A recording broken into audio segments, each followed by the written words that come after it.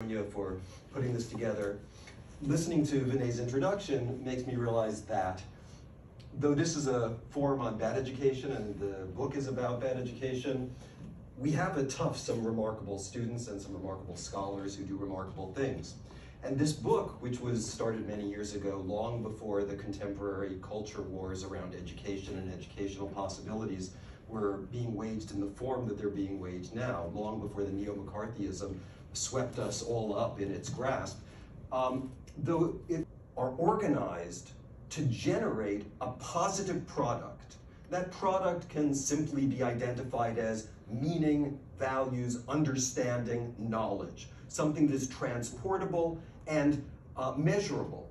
That's why at Tufts for the past X number of years, all of you know that each department has to go through assessments to see if you are learning, if there is some measurable standard by which we can see that you have had some value added to you by your experience in the university. But the value added to you is not measurable in those terms. The value added to you is measurable in the degree to which you can resist the very quantification of your knowledge as those terms impose it upon you. So, though I don't believe that there are such things as queers, blacks, though I don't believe there are such things as blacks, identities that are devalued come to represent. That is to say, the queer, the black, as this book argues, is a positivization, a substantialization, an attempt to materialize what is in itself conceptualized as other than as outside of or other than being. The non-being within any order that must be materialized in order to then be excluded from it. You can't exclude non-being simply by calling it non-being.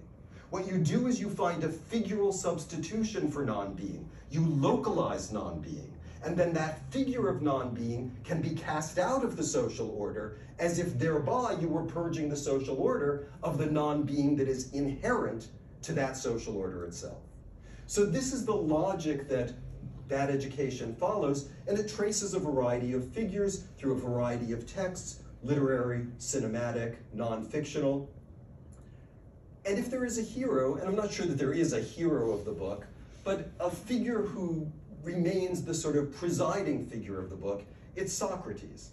Not because Socrates had such great politics. I mean, one of the things that we don't often get to think about is that one of the reasons that he was found guilty of worshiping gods foreign to the state and corrupting the young was actually a political vendetta because he supported the tyrants who overthrew the Greek democracy in Athens, and was, in various ways complicit with that return of tyranny. But, so he's not a hero for his political stand. What he's a hero for is the fact that, as Alain Badiou, the contemporary French philosopher would say, he recognized, in a certain sense, that the goal of education is precisely to corrupt the young. And Badiou insists that that is the goal of philosophy, but it's also the goal of the humanities, to corrupt the young, to teach them the things that the world does not want them to know, to teach them to think about the things that are tabooed by the structures of power that are put in place in order to shape the world as fixed and immutable. By teaching the young, by corrupting the young, by giving them a bad education, there's hope that the world can change. Now that change is not going to be necessarily for the better, as we see in the case of Socrates. But it does mean that the change allows for the possibility of movement. Not necessarily a movement that is going to avoid or escape the problems that bad education identifies, and I'm sure that Jess and I will be talking about that in a few minutes, but movement that is going to allow for different configurations of events to happen and for different people to occupy the place of non-being, so that progress, in quotation marks, is never, as our liberal friends would say, is never a sort of continuous movement toward the promised land of equity, equality, and inclusion. progress is only the serial mutation of who gets assigned the position of exclusion.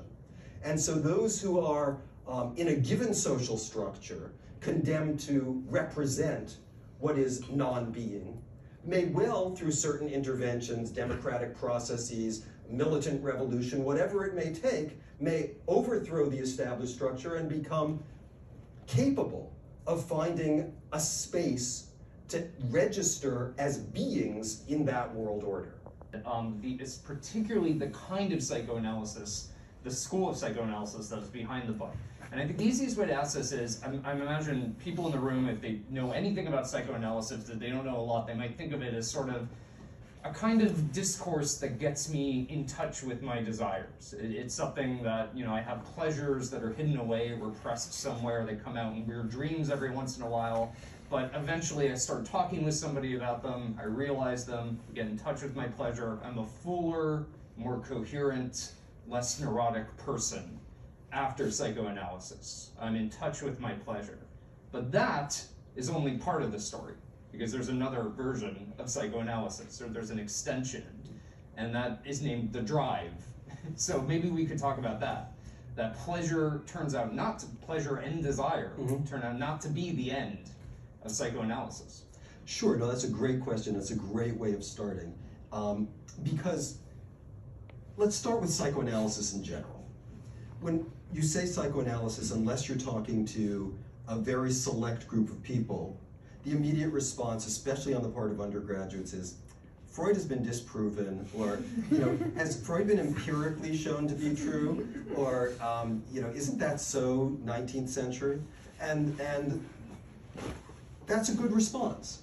It's a good response because it makes it clear precisely what bad education is about. Freud, psychoanalysis, queer theory, critical race theory, all of them are consigned to the place of the nothing. They're consigned to the place of what doesn't count because they are interpretative sciences. And interpretation is precisely what the order of power wants to disallow. Tell me step by step how to program a computer, and I'll give you, I'll turn you into Elon Musk. I won't. But if you can turn knowledge into a series of programmable steps, everything that Kant recoiled from, then you are given the reward of power and prestige. But the interpretive sciences that will never be reducible to what ChatGPT can do, however many poems ChatGPT may write, and however many undergraduate papers ChatGPT is currently writing, it will never succeed in interpreting. It will only succeed in reproducing. I mean, ChatGPT is precisely the model that I was talking about that the neoliberal university is using on all of its students. It wants to turn them all into ChatGPT, regurgitating what is known, making the same material available over and over again, but prohibiting or restricting the possibility of placing any value in the analysis or interpretation of events, especially the linguistic analysis of events. That's where psychoanalysis comes in. Because psychoanalysis is the art of interpreting what refuses interpretation.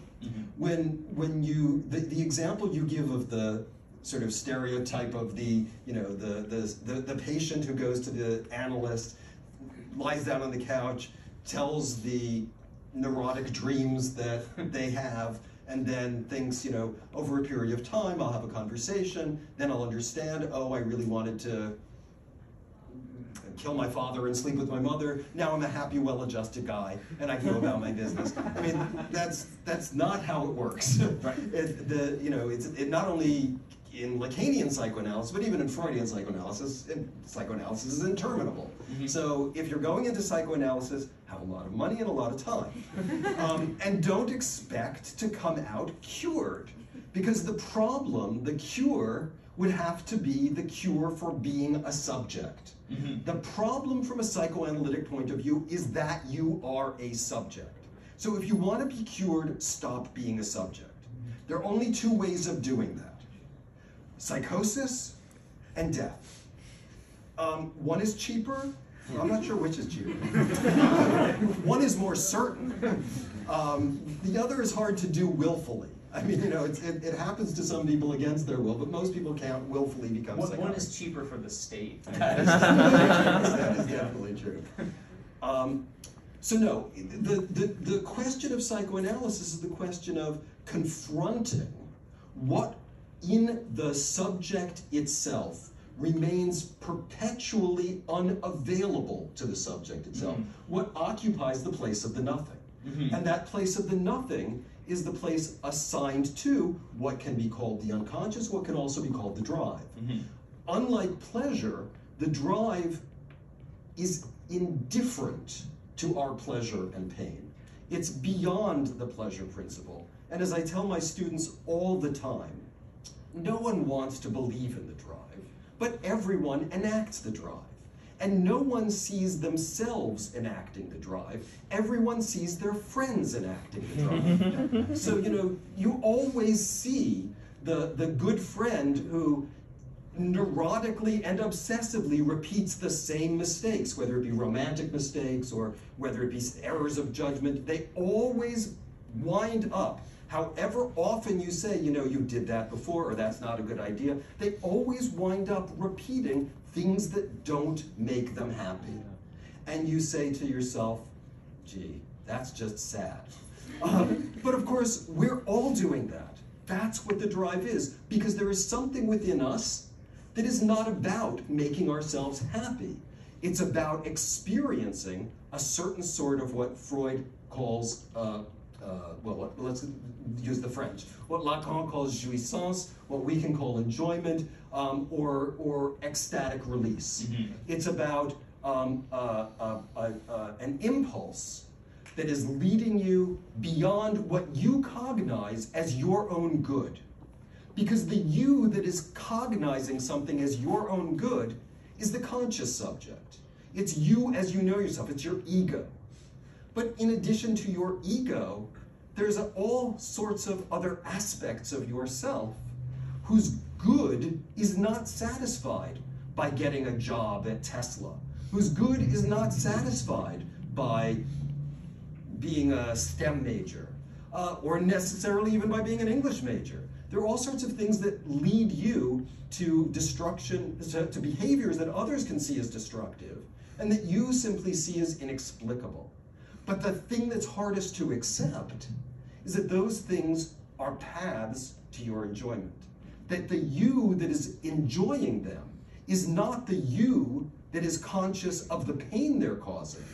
The you that's enjoying them is unconscious. And what the division in the subject is registering is the impossibility of making the pleasures of the conscious subject coincide with the drives of the unconscious subject. Excellent. And I mean, you know, certainly that division is something that, you know, as you rightly put, we almost can't bear, and we don't bear, which is part of, I think, exactly where your book heads, because we don't bear it, we project it Exactly. onto others. And that brings me to the next question. So because we can't deal with this drive within us, we have to come up with figures for it. And of course, the big figure is the queer, and we'll talk about some others in a minute, but I do want to talk about a rhetorical term that you use to designate this figure. The rhetorical term is catachresis. And if you look this up in a book, in a rhetorical manuals, quintillion. If you look it up in a book, one of the things you'll see about this figure is it's a figure of abuse. And I thought that's sort of a resonant phrase for you, that it's a figure of abuse. And so maybe we could begin by sort of just defining what catachresis is, and then play on the figure of abuse term for it. Absolutely. So, catachresis is when you take a term that properly, literally, belongs to one thing, but use it to name something else that doesn't have a proper name of its own. So when we talk about, I mean, these are the traditional figures that people discuss in referring to catachresis, when you talk about the face fit in with fit into the ontological order such as you've understood it, like the foreigner, the immigrant, the trans figure, the queer, where queer is not an identity term. It's not the term for people who engage in any specific set of practices. Queer is a diacritical term for anything that a given social order experiences as foreign to, alien to, inassimilable to its registration of being. So that one is not queer, but one can be queered. And thus, queerness is the register of what has no name otherwise, which appears always in public spaces as a form of bad education. That's what Ron DeSantis is so worried about.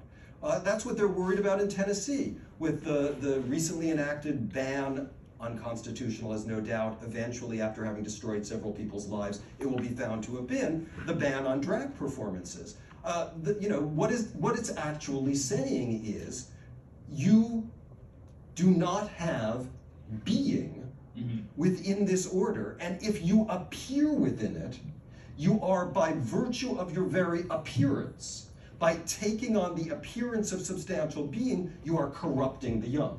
Your very presence is an act of corruption insofar as it refutes the order of reality as we are politically promulgating it. And therefore, you, as the exclusion from ontology, are disrupting the political truth of our ontology, and therefore must be excluded from it. Great. And so, I think that takes us right to the next sort of set of questions, which are about the social and the political.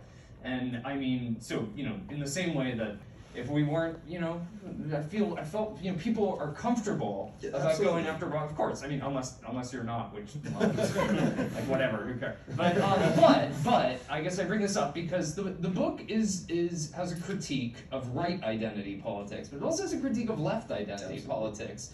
And so, I think you've given us the right identity politics in the sense that the right creates figures that they exclude and then enjoy from the act of exclusion.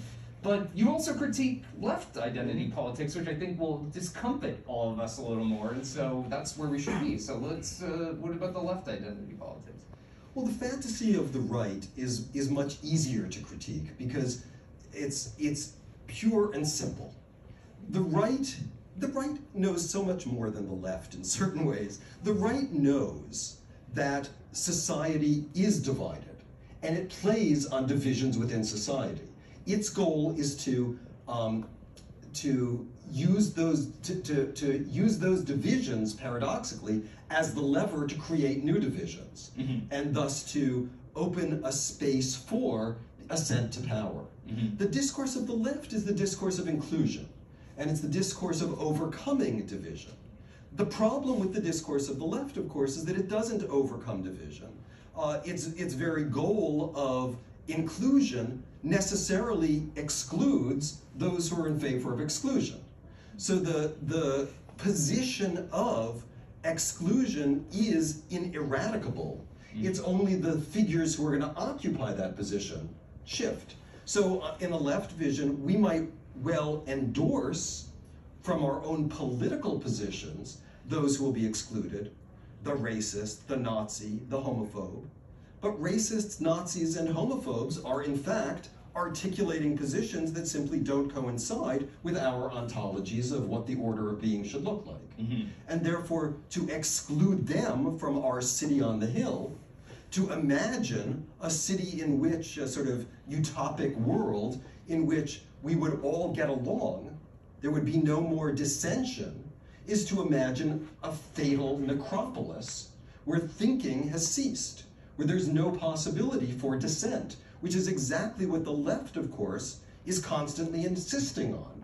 The virtues of dissent, the virtues of difference. That doesn't mean we have to agree with or tolerate the actions of Nazis or racists or homophobes, but it means that we have to think about what it means to want radically to exclude them. Excellent. And so I think also on that note, so you've mentioned it a couple times, so there are many catachristic figures for this nothing, right? We've been talking about queerness, but you have mentioned the black as a figure, right? And so one of the things that this book does a little differently from No Future your previous book, right, is you're much more invested in questions now of race, right? And I suppose you found, to use a term that might not perfectly fit, a kinship, if you want, with Afro-pessimism, right? Which is, in many ways saying a lot of what you're saying about the queer, but instead about blackness, right? And I'm curious about tensions there, because there is a case that some of these Afro-pessimistic theorists talk about this, that particularly Frank Wilderson, who you well know, talks about one of the founding planks of Afro-pessimism, what he calls the ruses of analogy.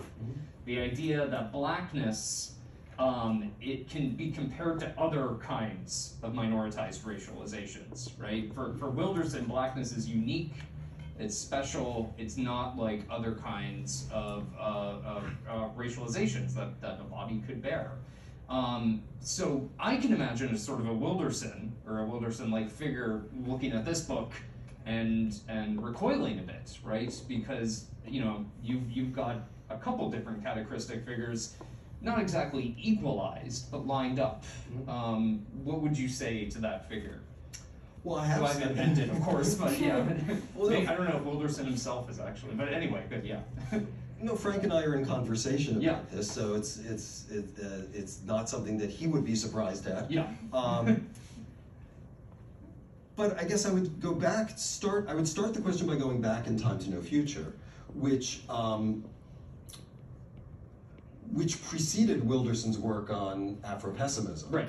And in certain ways, what Calvin Warren and Wilderson picked up on was the idea of a sort of possibility of affirming a negativity that would not conduce to the reconstruction of a social order to include the excluded.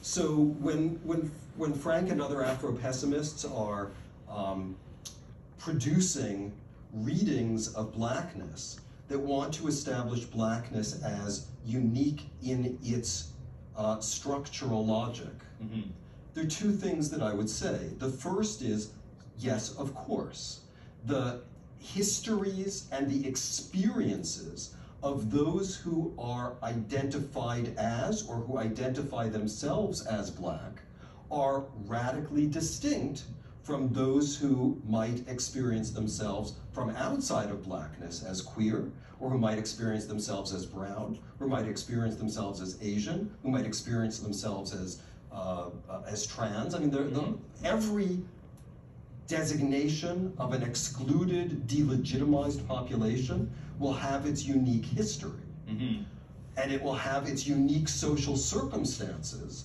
that will affect how the experience of those persons unfolds in a given social order. But that's different from saying that those populations don't share the experience of a form of exclusion and delegitimation within a social order.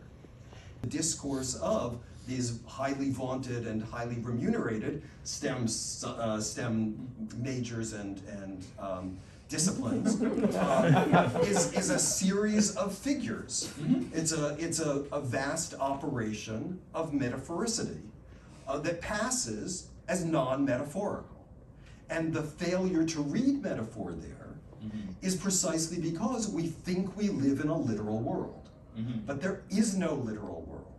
There are only worlds created through language, just as there are only queers or blacks created through language. You know, James Baldwin said, color is not a human or a personal reality, it's a political reality.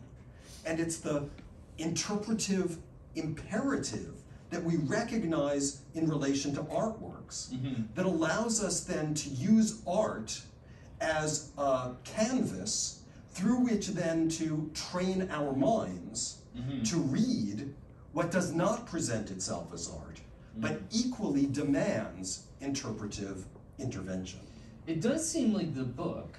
It's true. I don't think that the argument requires self-reflexive artworks, though I suppose as a subset of that question, one could say, what artwork is not self-reflexive? They're all self-reflexive, right? So some are more self-dramatizing as self-reflexive works than others. And those make up a fair number of the textual instances. But Harriet Jacobs probably didn't think of herself as a self-reflexive artist. Okay. Well, I mean, not that that matters whether she did or not. So I don't think that the argument is specific only to self-dramatizing self-reflective art. But I do think that one of the things that the self-reflective moment in art allows us to understand, and again, this probably goes back to all of your courses, is the way in which that distance from itself enacts the divisions that necessarily allow for certain figural logics to become apparent in order to produce the illusion of a reality, and thus the creation of a world, the framing of an ontological order that can pass as the order of being without it registering as being an aesthetic construction, is visible in those self-reflexive, self-dramatizing self-reflexive works that thus allow us more easily to extend them into readings of the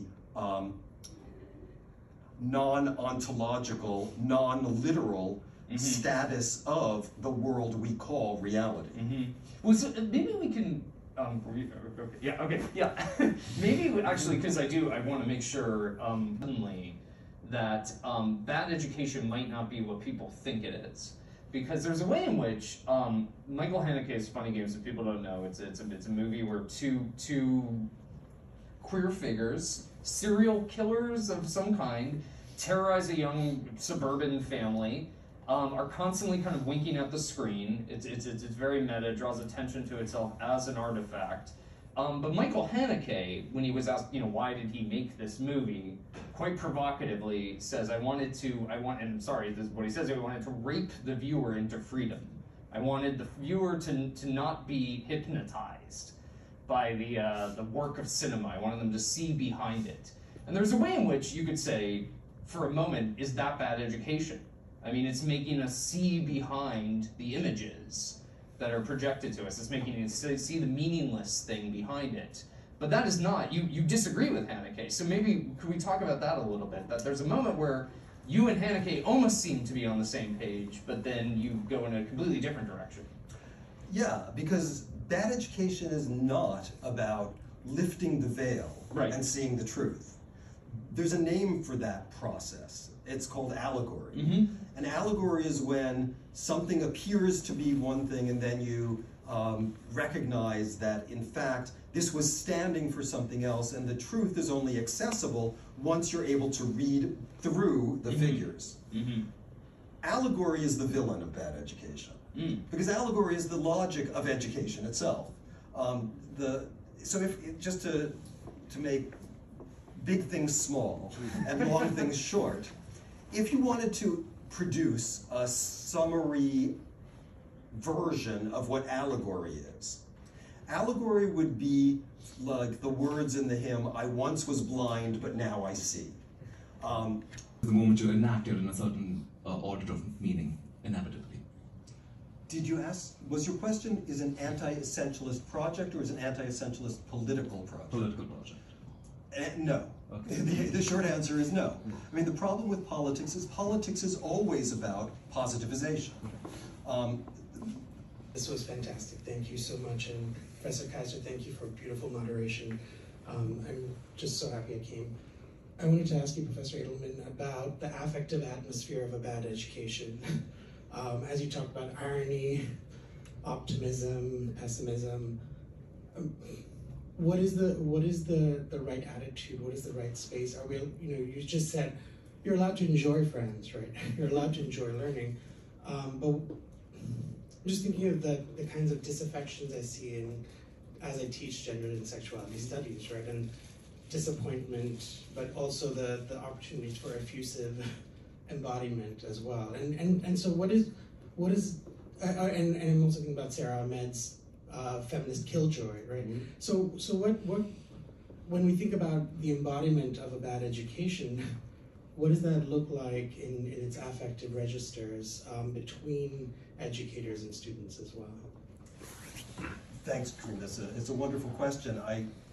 it's a huge question also, because there are so many different aspects to it. One of the things that I think that your question is perhaps getting at is when you look at the affective experience, especially of undergraduate students in this historical moment, especially around questions of gender, sexuality, race, privilege, and power, what you recognize is that there are two countervailing forces at work. One is the experience of a certain profound, what my late friend Lauren Berlant called political emotion of depression.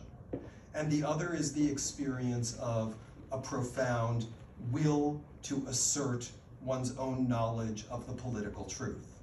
And those are two sides of the same coin. You know, the latter is what gets parodied as the terrorism of the woke student. And the former is the deep sense of despair out of which that potentially Stalinistic turn emerges. And the question is, how can you confront both of those things at the same time without offering naive representations of a hope that is only the sort of hope that is ultimately offered by someone like the Grand Inquisitor in Dostoevsky's The Brothers Karamazov. You know, let's not tell them how bad it really is, because if they knew how bad it is, they couldn't take it. So our job, it seems to me, is not to be the Grand Inquisitor, but rather to be those who allow students to experience affectively their depression with the enjoyment, not of a sort of Stalinistic terrorization of those who might say the wrong thing or not know the right words at the right moment, but with the enjoyment of being collaborators in a process, which is the process of trying to think through the situation, not to solve the situation, not to cure the situation, not necessarily even to survive the situation. We're not going to survive the situation. We don't know if our country is going to survive the situation. We don't know if our country should survive the situation. What we do know is that globally, we are experiencing a moment where not just right-wing forces, but self-declared fascist forces have taken power in nation-states around the world, very nearly successfully conducting a revolution in ours, which probably will be completed in 2024. And we have to, it seems to me as educators, allow our students to face that and to let them know that it's been faced before. It's not unique. No one's situation of terror, though unique to them, is unique in history. And that one of the things that we can do is think together about how works of art, about works of history, and how philosophy allows us to say there will be times when the world will be ending, and where it's up to you to figure out what to do in order to preserve not just the English major, not just the humanities, but what we think of as the values of humanity. Excellent. So, as you know, Lee, all objects are lost. Yes. But Sonia found the thing, and it's in the box out there. And I think we're, yeah. Yes, so. Are